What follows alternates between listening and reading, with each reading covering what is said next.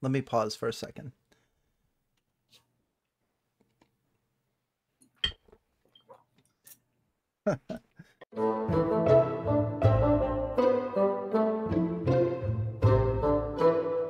Hi, welcome to HowtoDandD. My name is Fred Wheeler, and today I want to talk about Dungeons and Dragons.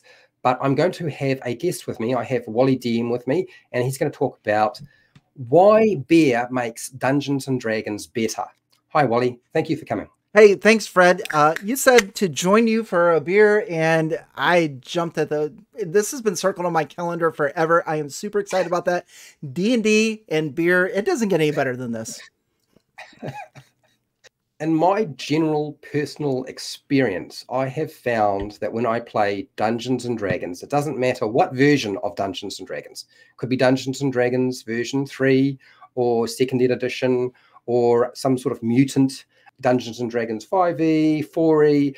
I've always found that drinking beer usually results in a lot more fun for me and everybody else at the table, and quite an enjoyable session. In fact, those tend to be the sessions that stand out the most. And there's a couple of reasons I think that's why that's happening. But I thought it would be interesting, since I know you and you're an expert in this field, that you were the right person to come to. So what are some of the pros, the positives to drinking beer in your Dungeons and Dragons game sessions? Okay. First, I'm going to wear that badge honorably because I do feel like I'm an expert in beer. I'm a big craft beer drinker, and I just love the taste of it. So let's dive into a few of the pros that I have. And the first one's going to be, it's going to bring us down to earth a little bit, and that is anxiety. So like before I'm ready to run a game, not as much when I'm going to play in a game, because I feel a little bit more comfortable there. But if I'm going to DM a game about an hour beforehand, I start to get very anxious. I start to worry if they're going to like my game. I'm going to worry, am I prepared enough? Does the NPCs voices I have in my head, are they going to sound dumb? So what I like to do is, as I finish my final prep, is I get myself a nice cool brew. I pour it, have a few sips of that, and I find that drinking beer in that way, it just brings down my anxiety, and it makes me a lot more calmer to run a game. Now, another pro that I would have is it also gives me courage. Now, I of course I don't want to overdo it with the beer because I could be over courageous, but like those voices that I'm talking about, some of them sound really silly in my head, and if I'm going to go in with a voice, I'm like, oh, maybe I won't do it. But if when you've got the liquid courage in the can, you're fine with it. It's just like, heck, you throw that voice out there, and like you said, it ends up being a lot of fun. The players like it, like they are able to talk to this NPC and the voice you have, and it just seems to be a good time.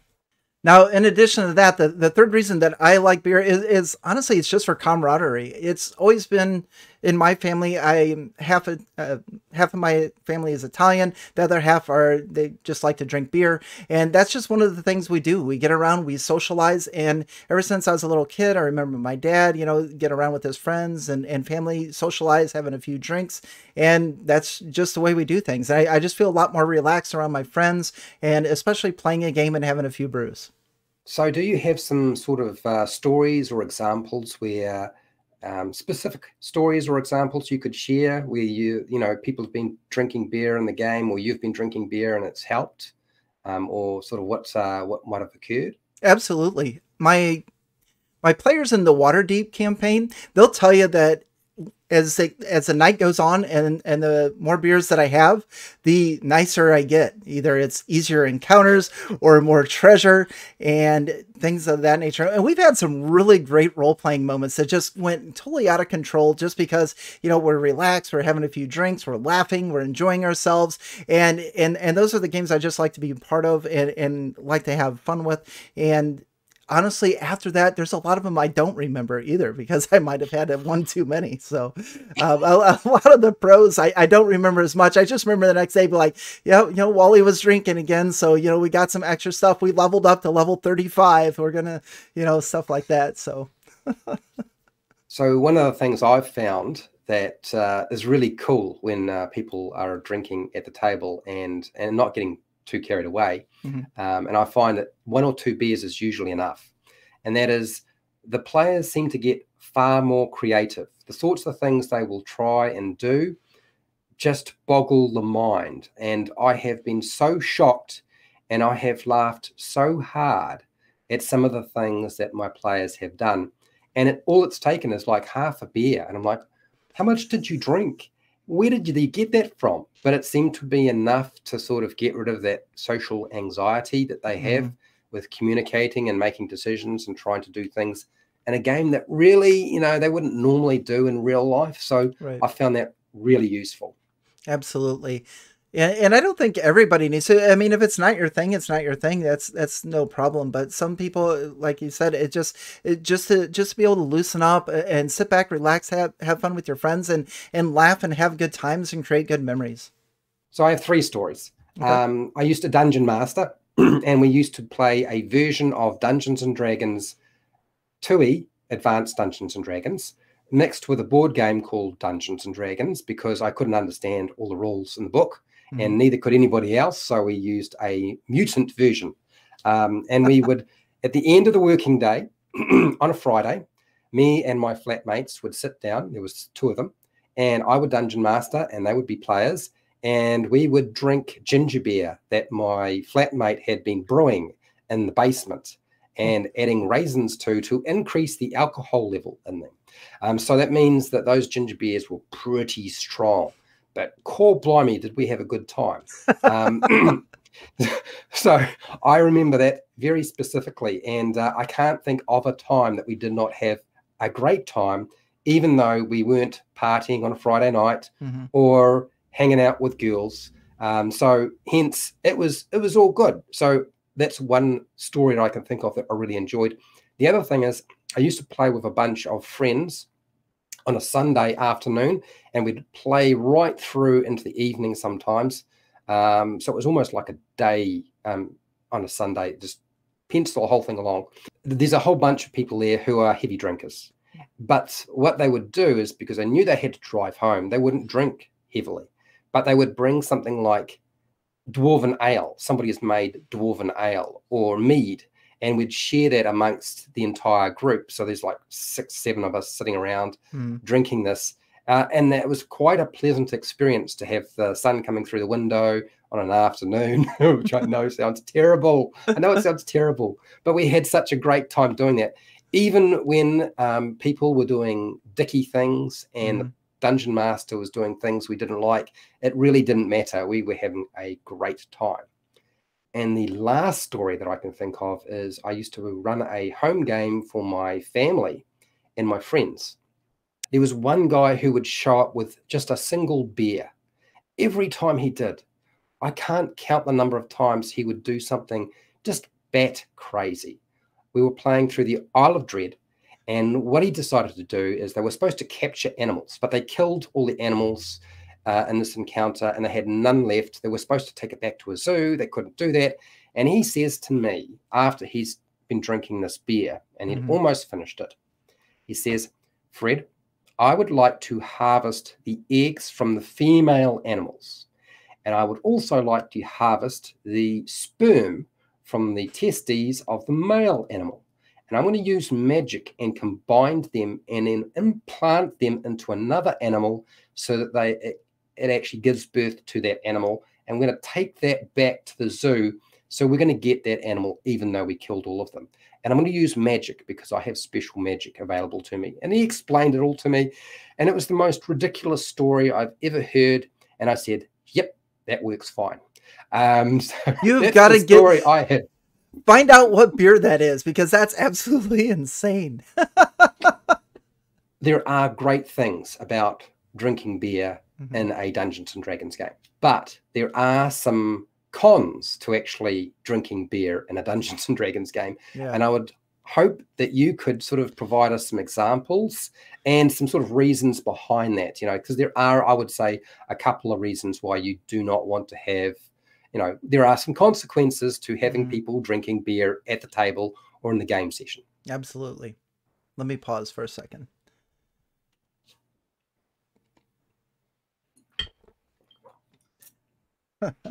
Actually, yes, I do have a few ideas as far as cons. The first one's just disruption. If you drink a little bit too much, you get a little bit over silly, if you will, and perhaps you're interrupting other players during their turn, or you're waiting for yours and you get impatient, things of that nature.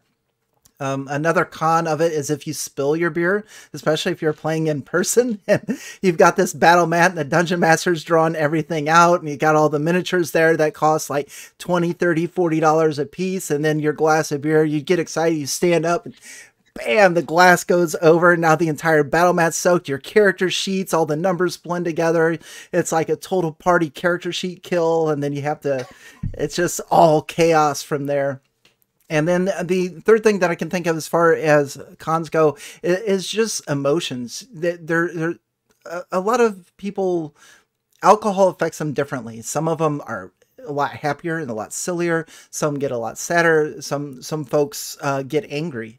So there could definitely, in a worst case scenario, the emotions could run high on a role-playing moment or a combat moment, and you could have players fighting with each other because they've had one too many drinks and they get passionate about a subject or something, and before you know it, there's bickering back and forth, and then the dungeon master's got to come in and you got to cool everything down and set everybody there. But of course, I'm hoping that's worst case extreme scenario. Everybody that I've played with, some of them don't drink, and that's cool, and some of them that do, and most of them are pretty responsible with their drinking. So do you have some examples where things have gone too far and people have been drinking too much beer, or drinking an alcohol that's just too strong and it's gotten out of hand? I do, and it didn't develop to that point that I just mentioned, but there was one time, and in fact, it was probably the last time I played in person. So this was probably 2016. I had a buddy come over, and to his credit, he was going through a lot of stuff in his personal life, and there was four of us players, and he showed up late, and then when he did show up, he had already been drinking, and then of course, he brought more with him, so he's drinking then. And we got him involved in the game. At that time, the other players were having moments for their characters, and he just kept interrupting us. He's like, I'm getting bored. I want to do something. Can I do something now? And then it went from that interrupting. Then he's got his cell phone out there and he's taking selfies of himself and texting people. And then before I know it, he's on the telephone, walking up and down my hallway, talking to people. Then he comes back and he sits down and he's taking selfies again, grabbing another drink. And it totally ruined it for the other three players. And yeah, he had too much. And again, a good friend of mine, so I don't hold it against him, but it does show the effects that it can have on certain individuals when they do drink a little bit too much. Yeah, I guess my experience, the bad experiences I've had is players, or well, actually I'd say players becoming kind of like a gremlin, getting really loud, and alcohol feeds the current feeling you're having. So if you're really happy, you tend to get happier, and if you're feeling kind of down, you tend to get more down, or if you're unhappy, you get more unhappy. And so that's one of the biggest problems, particularly if you drink too much. Yeah. And then the other thing I've noticed too, and I've had dungeon masters who you're no longer inhibited, and suddenly you really become insensitive to what the players are feeling about how you're running the game. And I have probably just two stories to share with people. And that is when a player showed up with a 6-pack of beer. It was already alarm bells at that particular time. I wasn't the dungeon master. I was just a player. But by the end of it, he'd become so loud and is really embarrassing. And the whole party, as a result of the actions he took part in, resulted in the entire party wiping out. We had a TPK. Oh, wow. Yeah, and that was when we were playing in the Red Hand of Doom in the swamp. And I will always remember that particular day, because that was the day that we finally got our asses handed to us in the Red Hand of Doom, and nothing ever worked properly after that. And it was the day he brought that 6-pack and he drank the whole thing, which is terrifying. Frankly, I wouldn't want that to happen to anybody. And then the other one is, I was dungeon master, for a group of family members and friends, and some characters died in the game. And it was clear to me, once the vodka and the rum and the whiskey started coming out after their characters had died, that they weren't dealing with that particular situation well, and they had resorted to the heavy spirits. And so at that point, the game was, that whole session went downhill. And so I can see there are times where it isn't going to work, but done in moderation, with the right people, it works really well. But there are some consequences, some cons to it. Absolutely. Yeah, moderation is key, and knowing your limits. I mean, if you know that you can only have 3 beers, and if you have any more than that, you get silly, only bring the 3 beers with you. I mean, that's yeah, definitely moderation is key, and knowing your limits. I mean, it's pretty as easy as that. So thank you for coming on, Wally. Now, if any of you don't know Wally DM, please go and check out his channel. I will put it down in the description. Please go and support him, share, like, subscribe, all that sort of thing. And hey, till next time, keep rolling those 20s. I don't have dice. Got one for you. I didn't have a dice. You got a dice? I have. Dice? Here you go. Let me pass it through the screen. I got a dice. I'm ready now. I'm ready. Okay. Okay. Now that I have a dice, keep rolling those 20s.